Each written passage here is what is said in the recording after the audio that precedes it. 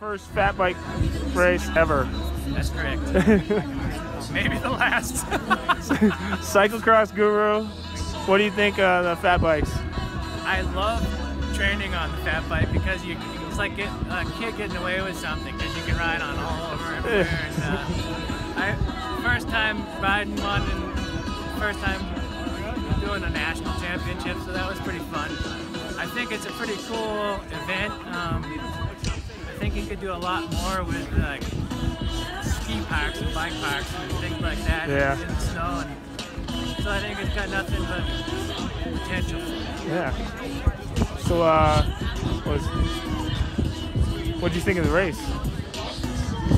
What did you think about it? Opinion? Yep. I thought it was absolutely horrible. That was terrible. You're going downhill, it was hard. It was going uphill, it was hard. And then you got the wind. It was really tough. I wasn't taking it too serious. And boy, it was showing. I got new daddy. So those crosswinds out there are pretty strong too. Yeah. I was riding a fat bike in an echelon. Yeah.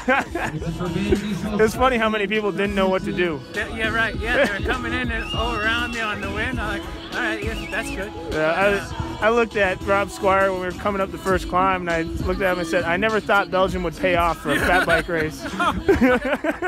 Instead of Belgian sand whipping you in the face, it's snow.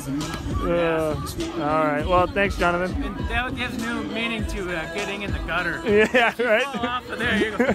That was done. Yeah. Good. All right. Thanks. Yep.